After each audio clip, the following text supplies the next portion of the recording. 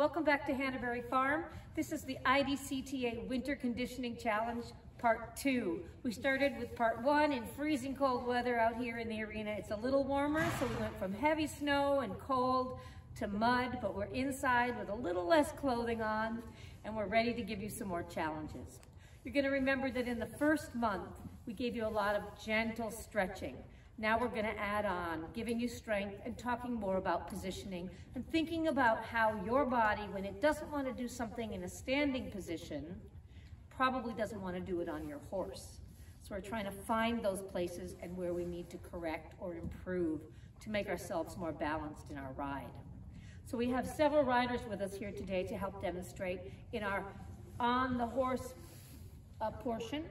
And we're going to start with just reviewing those stretches that we did last time. So take your feet out of your stirrups, everybody, and just stretch down one foot, then the other. Remember, you're going to do this for a lot longer than we're doing it today.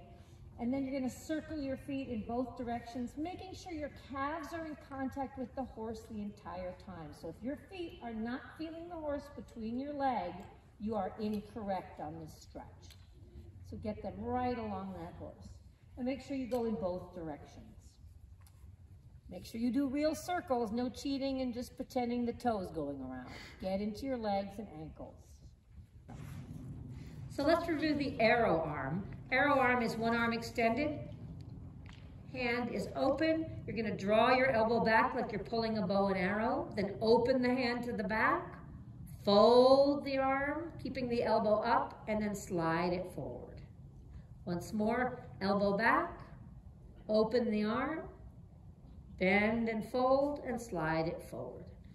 You're going to do this on both sides. You could start at walk. If you feel comfortable, you may do this at trot or canter. Everybody, put your reins in your right hand. You're going to extend your left hand thumb up, and you're going to fan to the left. So follow with your eyes as your arm reaches to the back. Keep your back straight, weight centered in the saddle. You're going to do this 3 times, reaching forward and back, extending the fingers, extending the arm, and really feeling the rotation of your body. Keep your legs around your horse as you do this, and your horse moving forward. Switch hands after 3 repetitions.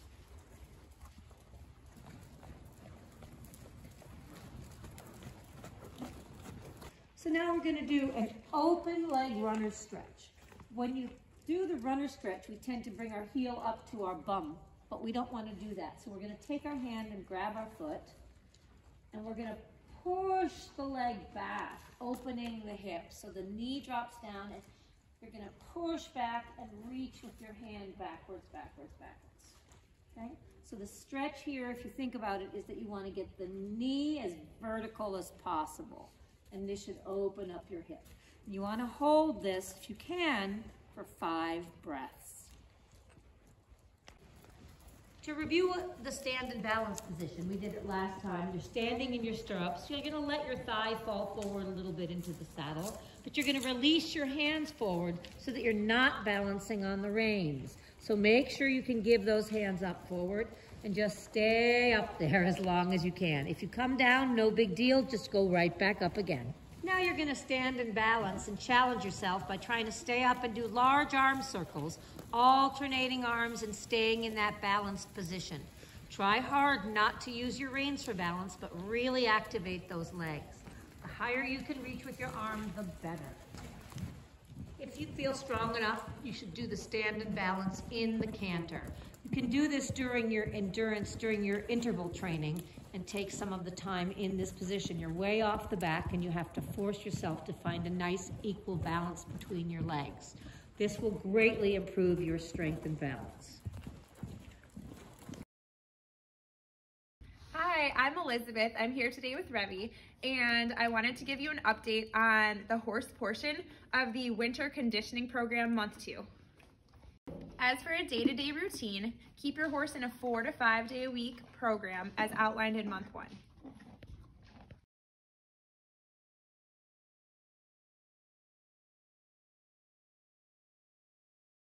As for the conditioning interval set, I've increased the intervals for month 2.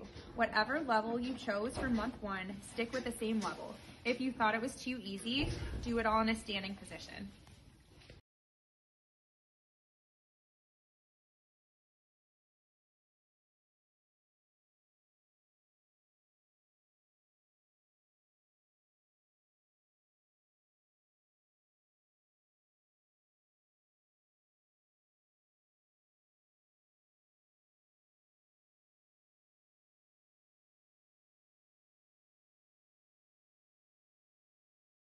Remember your 20-minute walk, warm up, and cool down, and good luck with month 2.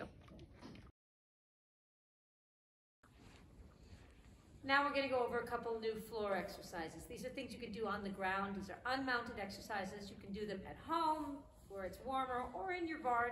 Modify or do some of these. This will help you before your ride, and it's going to get a couple of your muscles moving. It's also going to challenge your balance on a few of them. I want you to pay close attention, because if you feel like you're tight in your muscles on these stretches, you're going to be tight in the same muscles on your horse. That's going to affect your position. So we're just going to go back into our balanced mountain pose we introduced last time. Feet hip distance apart, weight really nicely centered, where you feel pretty strong, kind of rooted into the ground. And just reach up over your head. And then from here, we're just going to let our body come down slowly, reaching out from the top of our head. Let your arms come down, and then fold them over each other, and bend your knees slightly. You do not have to have straight knees to have a stretch. This is for your lower back, and it's a release. It's not something that you're pressing yourself into. So hold your weight down here. Let your shoulders come next to your ears. Pulling your shoulders down. You don't want them to fall against the ground. You want them to pull back. And you can do a little swaying here. Relax your back. So just let your body sway side to side, and let your head drop down.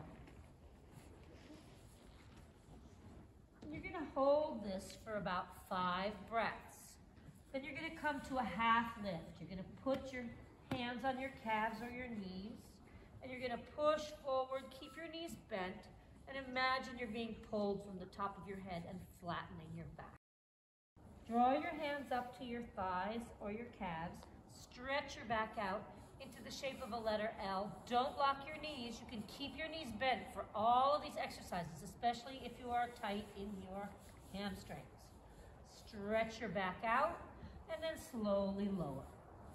You're going to keep one hand on the ground as you lift the other, and as you bend one knee. So if I reach my right arm, bend your left knee. Look up to your hand and switch. Get that nice twist going. Drop your hands. Hands on your legs, and roll up. Each of these motions you should hold for at least 3 to 5 breaths to get the good stretch. You should already be feeling a little looser in your back. Feeling good with that? Okay. Now we're going to challenge ourselves with a low lunge. A low lunge is when you have your knee down. You are welcome to do a high lunge where you're not resting on your knee, but you can get the same benefits. This is to stretch into your hip flexors, so either of these is going to be fine. So we're just going to step 1 foot forward. We want to have a 90-degree angle on that first leg, and you're going to drop your knee. Okay? So from here, push into your hip. Think of lowering your hip down to the ground and opening up through the front of the leg. When you're here, you're going to take your hands in front of your heart, palms together, and you're going to twist to the forward knee, doing a prayer twist. Hook your inside elbow onto your knee, pushing your hands against that front knee. Open the chest. Keep pushing forward in your hips. Look to the sky.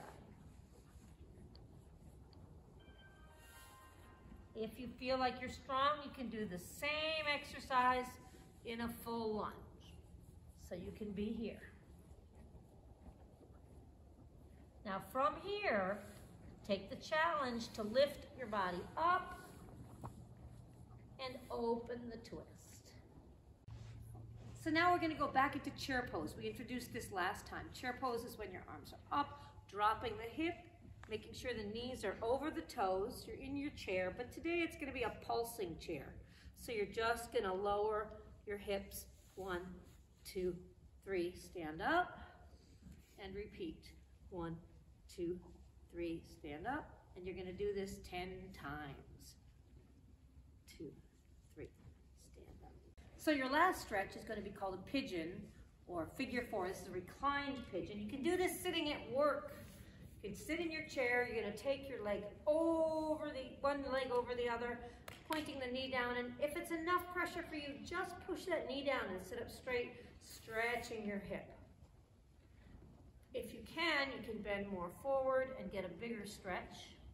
You can do this same exercise laying on your back. You can hook your hands underneath your leg and pull your leg up and get a really good stretch. This is gonna open up all those hip muscles. So you're gonna do that on both sides. Make sure you're stretching that knee down. So this is a great one to do if you're just sitting at work and you have nothing else to do. Stretch those legs out. If you feel like a big challenge, then you can do pigeon in chair so you can find your balance, which is hard to do on an arena ground. And you're gonna sit into your pigeon and stretch those hips. Okay, that's it for this month.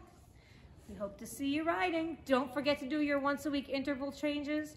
And if you're interested, we have set dates for our eventing camps. So contact me at Hannaberry Farm and you can find out all about it. Thanks.